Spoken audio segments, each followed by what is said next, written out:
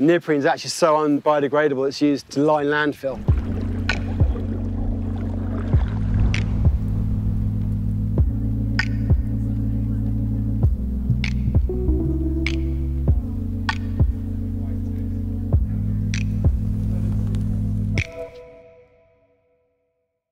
I can remember driving around in my mum and dad's car in these big gales and these big storms and listening to shipping forecasts.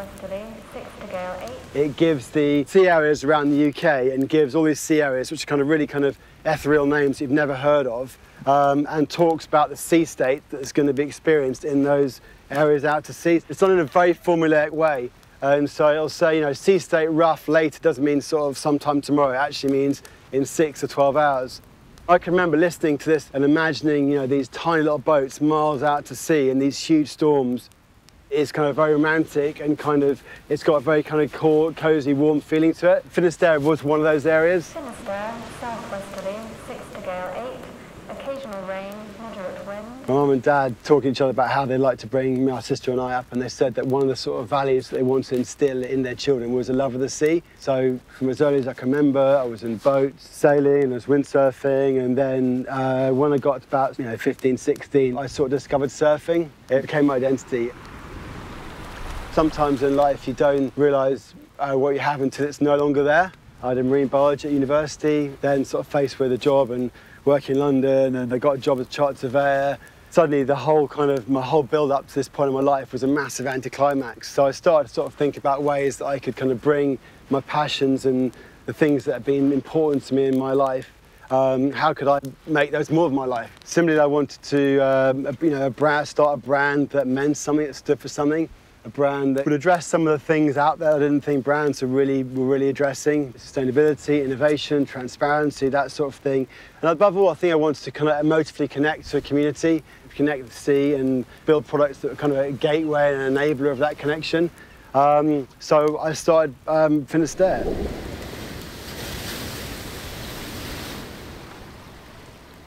I moved to St Agnes in the north coast of Cornwall, where the business is still located, and started making these fleeces that were windproof, waterproof, breathable. No one had ever seen anything like this before. I wasn't a designer, so they weren't the best looking products. You still see them around now, I'm proud of that, because that's 15 years later. Really, when you came out of the sea and of a cold day, they're what you put on when you're getting changed in the car park, and it started getting some traction. Those early years, I had no idea what I was doing. And I often say, the business is now 15 years old. I say we're like a 15-year-old human. The first 5, 6 years, I was no idea what I was doing. The middle bits, we probably did some stuff I shouldn't have done, like poked a few bears and, a bit disruptive and that sort of thing. And now, just 15 years later, it really feels we sort of start to know who we are as a business, as a brand. And it's about the power of collaboration. A couple of examples, I think. One, so we make a lot of merino wool product. The knitwear your granny gives you, when you are 6 and you can't put on because it's so scratchy. That's really thick wool. But merino is very fine fibre wool. Get a lot of merino from New Zealand. We started thinking about how we could, bring some of our manufacturing back to the UK. So we found a farmer in Exmoor called Leslie, and she had a fine fibre sheep on her farm, but had only 26 sheep. We worked with Leslie for about 5 years, and she loves her sheep more than you would believe. And if you're thinking that's a lot, think even more than that. She was basically breeding the sheep, and we as a brand were shearing the sheep and storing the wool.